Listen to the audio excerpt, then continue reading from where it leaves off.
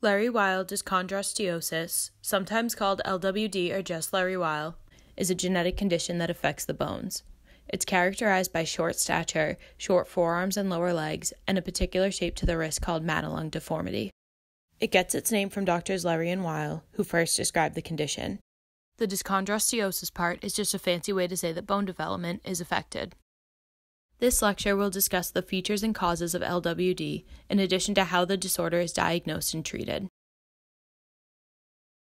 Leri-Weill is one of many types of skeletal dysplasia, which means abnormal growth of the bones.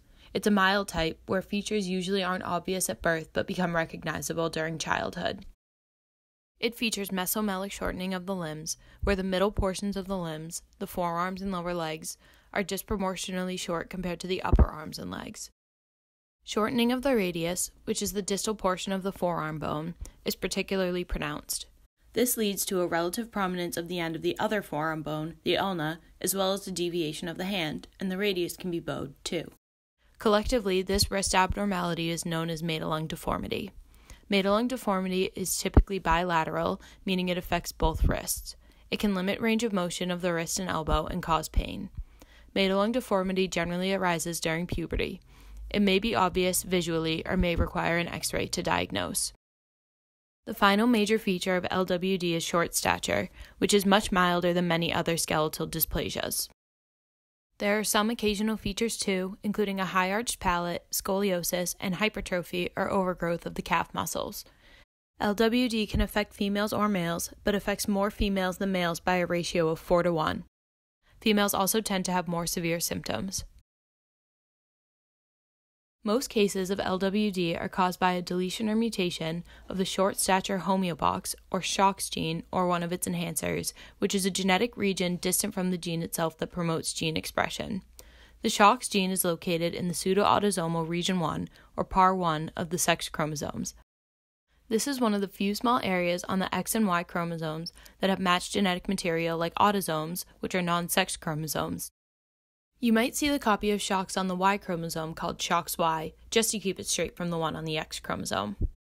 Since females pass on an X chromosome to both girl and boy children, it makes sense that a mother could transmit a SHOX mutation to children of either sex.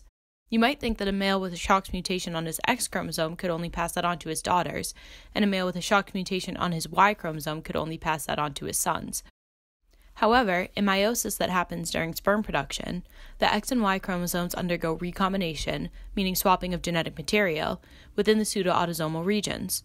Thus, a man with LWD will produce some sperm with a SHOX mutation on the X and others with a SHOX mutation on the Y, regardless of which chromosome he himself inherited it on. This kind of inheritance is called pseudoautosomal, since it looks like how mutations are inherited on the autosomes. Since a single copy of a SHOX mutation is enough to cause LWD, the inheritance pattern of the disease can be called pseudoautosomal dominant. What this means to patients is that affected males or females each have a 50% chance of passing the disease on to a child, whether that child is a girl or a boy. Identifiable SHOX mutations only explain about 70% of LWD cases. In the other 30%, the molecular defect remains unknown. It's important to note that not all patients with SHOX mutations have LWD. Some just have isolated short stature. LWD can sometimes be difficult to diagnose, as many key symptoms of the disorder don't appear until puberty. Diagnosis is typically based on clinical and radiological examination. X-rays are particularly useful in identifying subtle Madelung deformity. DNA testing can confirm the diagnosis in those 70% of cases where LWD is caused by SHOX mutations. There are a handful of other conditions that feature Madelung deformity. One is distal monosomy XP, where a large part of the short or P-arm of the X chromosome is missing. This is the part of the P-arm that contains the PAR1 region and the SHOX gene. Another is Turner syndrome, where a person has only one sex chromosome, an X. The treatment of LWD depends on the individual's symptoms and severity.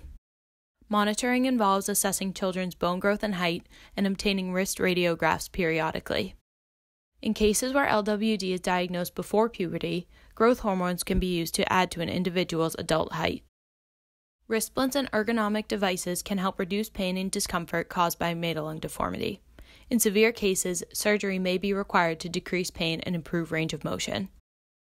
Finally, genetic counseling is important, especially to rule out the possibility that both a patient and their partner have LWD. If that were the case, any of their children inheriting 2 SHOX mutations would have something called Langer-Mesomelic dysplasia, a severe skeletal dysplasia. To summarize, Leri-Weill Dyschondrosteosis is a genetic disorder caused by SHOX gene mutations that leads to short stature, mesomelic shortening of the arms and legs, and Madelung deformity.